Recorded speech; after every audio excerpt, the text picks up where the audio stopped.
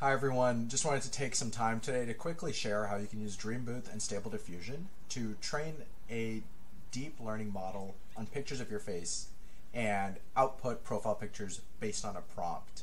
It's super easy, you don't have to be technical. I'll leave some of the links that you need in the description, so let's get into it.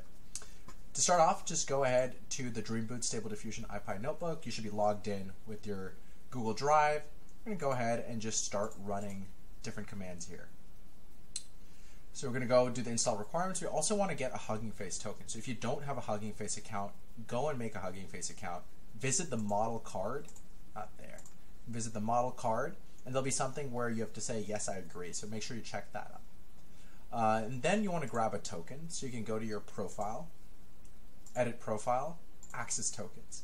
And you can create a new token right here. I already have one, and it only has to be a read token. You can copy it and paste it here. Cool. And now we can go ahead and log in. Let's also run this installation. Run these settings. Don't change anything. In this concepts list here, let's go ahead and uncomment these lines. And that's just getting rid of those pound symbols over there. You can comment these lines out because we want a UKJ person, not a dog. And we can also queue that cell up. Next step is uploading pictures of ourselves.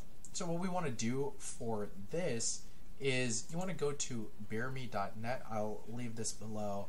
And put in a bunch of pictures of yourself. They don't have to be the same dimension because BIRME will take care of making sure that they're all 512 by 512. Go ahead and save files, allow. You're going to go ahead and download a bunch of files. So let's go ahead and download it as a zip. That'll make it easier. I'm just going to go ahead and open the zip. It says choose files. Grab all the pictures. Perfect. Now it's going to go ahead and pull each of them in. And once all the images are loaded in, we can go ahead and run the train DreamBooth.py method.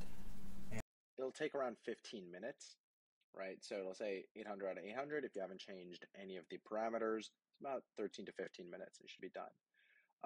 Run the other cells as well. So run the weights directory cell, the conversion cell, and the inference cell. And then you can put in a prompt. The way I usually like to pick my prompts is by going to Lexica and doing like a simple search, for example, like Star Wars portrait, finding an image I like, copy the prompt, and basically put it in.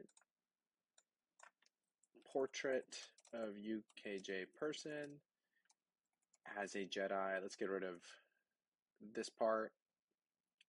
But basically, you can use Lexica to find images that you like, and then the prompts that were used to generate those. And finally, this is the fun part. And also, we changed num samples to 10, so you can just look at more images at once. It takes a little longer, though. We can run. It'll take a moment. It'll take about 30 seconds. And once that's done running, so it takes about a minute, you can take a look at all of the resulting images. So hopefully I had fun following along. And yeah, excited to see what you guys make with generative art in your profile pictures.